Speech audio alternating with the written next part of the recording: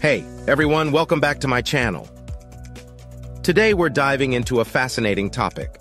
Are people without wisdom teeth more highly evolved? If you've ever had your wisdom teeth removed, you know the pain and struggles that come with it. But what if I told you some people never have to go through this? Make sure to stick around till the end to find out if we're on track to lose wisdom teeth altogether. Today, we're chatting about a topic that's bound to make you the life of any party. Wisdom teeth. Oh, the drama those little troublemakers can stir up. Get ready for some juicy stories of swollen faces, dry sockets, and jello feasts. It's the ultimate contest of who had it worse. So buckle up, folks. We're diving into the world of third molars. Wisdom teeth are technically called third molars, but let's be real. We all know them as the cash cows for oral surgeons and the source of our dental agony. So why wisdom teeth? Well, they typically show up between 17 and 25, when we're supposedly getting wiser, or at least trying to, with higher education. Now, these pesky teeth love to cause trouble by getting impacted, coming in at weird angles or playing hide-and-seek in our mouths.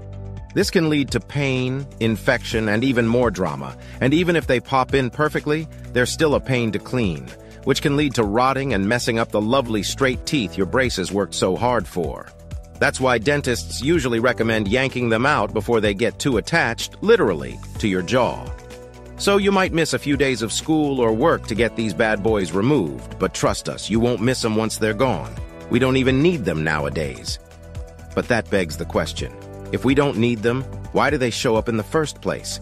Maybe they're just here to keep the oral surgeons in business, or to give us something to talk about at dull parties. Who knows? Perhaps one day they'll vanish altogether, taking their dental drama with them. Next time you're struggling for conversation starters, just bring up wisdom teeth, the dental world's most notorious divas. You'll have people sharing horror stories and comparing battle scars in no time.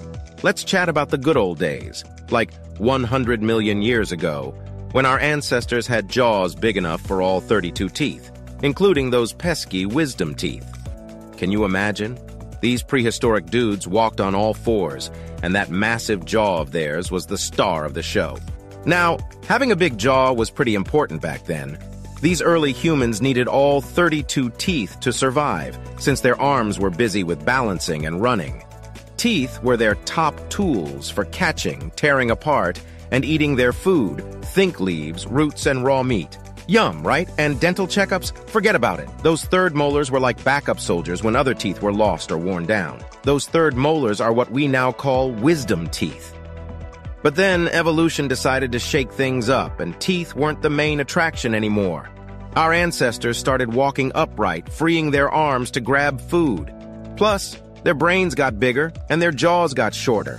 Science folks aren't 100% sure which happened first, but in 2004, a team at the University of Pennsylvania found a gene called MYH16. Mutations in this gene lead to shorter jaws, which might have made room for our growing brains. So less space for teeth, but more room for smarts. As our heads and jaws changed, so did our culture.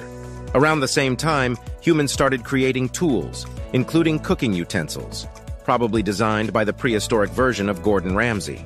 With our bigger brains, we figured out how to soften food with fire. Our diets became way more processed.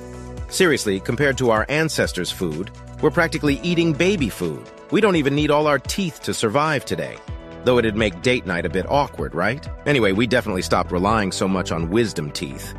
Now, some folks don't believe in evolution and say that dietary changes and better dental hygiene are the reasons we don't need wisdom teeth anymore. But when you compare a prehistoric jaw with a modern one, there's clearly less space now. So can evolution explain this shift? And if we don't really need wisdom teeth anymore, will they eventually disappear? About 35% of people don't even develop wisdom teeth. So, are we on the express train to losing them for good? Some smarty-pants experts think it's possible they'll vanish eventually, but there are still some mysteries to solve. Like, we don't know how our DNA is involved in creating those pesky third molars. They only grow after we're born, which is pretty unique for teeth.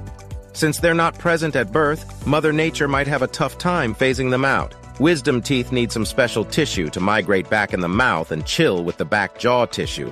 If that doesn't happen, no tooth will grow there. Bummer, right? Now, there could be other factors at play, like diseases, head injuries, or even cultural differences in jaw usage. For instance, back in the 70s, scientists found that Eskimo women had larger jaws because they used to chew leather to soften it. On the other hand, East Asian folks tend to have fewer wisdom teeth, if any at all.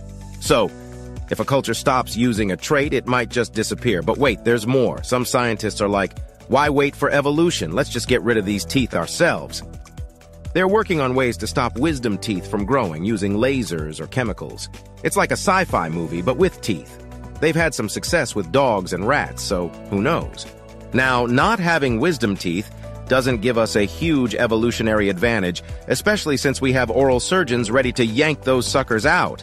It's hard to predict how this trait might change in the future. But hey, oral surgeons probably hope these teeth stick around, right? As for the rest of us, we'll just have to enjoy our ice cream and swap wisdom teeth surgery stories. Those lucky few without wisdom teeth might think they're more evolved, but what do they talk about at dull parties? Getting wisdom teeth removed is pricey, and recovering can be a pain, literally, with bleeding, swelling, infection, and nerve injury as potential complications. Still, many dentists recommend removal to avoid problems from impacted teeth. It's best to do it when you're young, before the teeth get too attached to the jaw. However, in 2007, dentist J.W. Friedman claimed that at least 2/3 of extractions are unnecessary. Some dentists believe these teeth can come in just fine and not cause trouble. They argue we should only remove wisdom teeth that are impacted. Others say they're still hard to clean and should go. So, are we smarter without wisdom teeth? You be the judge. And that's a wrap on today's video, folks.